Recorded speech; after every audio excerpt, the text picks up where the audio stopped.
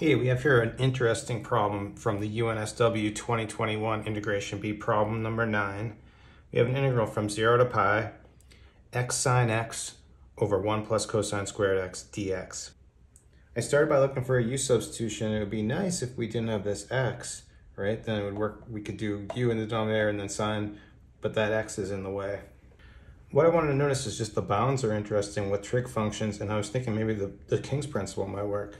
What we want to do is we want to do a u substitution, add the two bounds, so we're adding pi and 0, which is just pi minus x.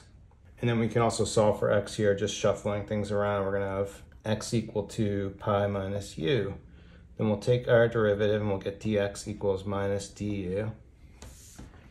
And then we can go ahead and make this substitution. So plugging in here our pi, we're going to have a 0 up top and then 0 there, we're going to have a pi on the bottom. So just kind of flipped our bounds, which is what happens, that'll always happen with the King's principle. Then for our x, that's just going to be pi minus u.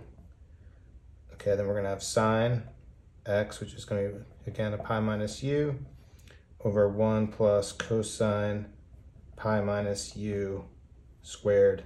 But instead of putting my minus sign on the du, I'm going to bring it out front, and we're going to use that to flip the bounds back in a second. Now at this point, it actually looks kind of more messy than what we started with, right? Because we got this messy input into our trig functions. But what we'll do is we can use the supplementary angle formulas for sine and cosine to transform these. So let's just take a look at that. Okay, so we have our supplementary angle formulas over here on the right that we're going to use. These are actually really easy to derive just using, like, if you just plug in and use the angle difference formulas of sine and cosine, you'll get these results. So now I think we have what we need to make the substitution. So what I'm going to do here is we're going to flip the bounds with the minus sign, like I said. So this is going from 0 to pi, and then we'll just have, okay, so we'll keep our pi minus u, and then sine pi minus u is just going to be sine u using that formula,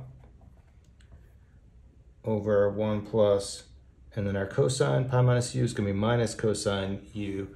But because we're squaring it, that minus sign is going to go away, and we're just going to have cosine squared u du. And then from here, what I'm going to do, we're just going to do a variable change.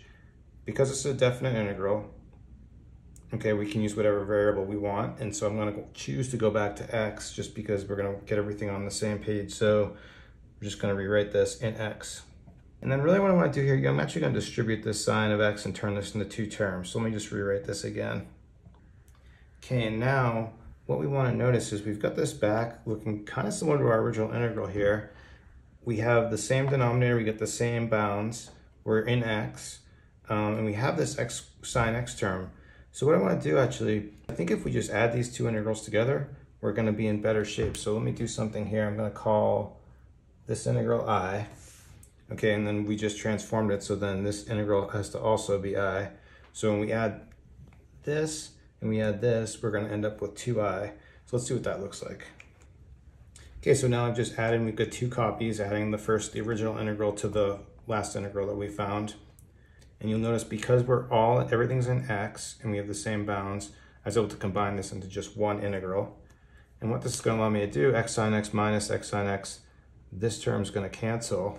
And then what happened is we kind of solved that original problem we have now because we don't have an x in this. Now we just have trig functions. Then what I'm going to do is I'm going to rewrite this, and we'll just bring our pi out front.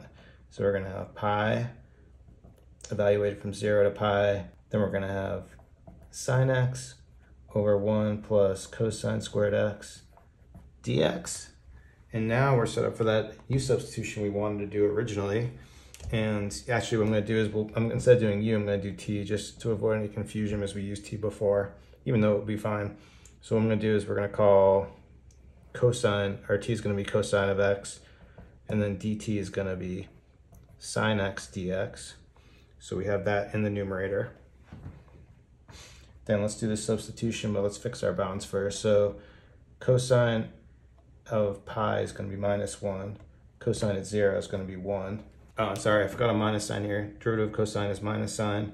And then what I'm going to do is I'm just going to create that minus here, and we'll put a minus out front so that we're not changing this.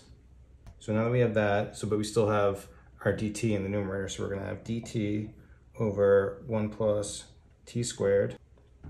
And then I'm gonna do, again, we're just gonna use this minus sign to flip the bounds. Okay, so we'll just change the sign there like that. So we're going from -1 to 1.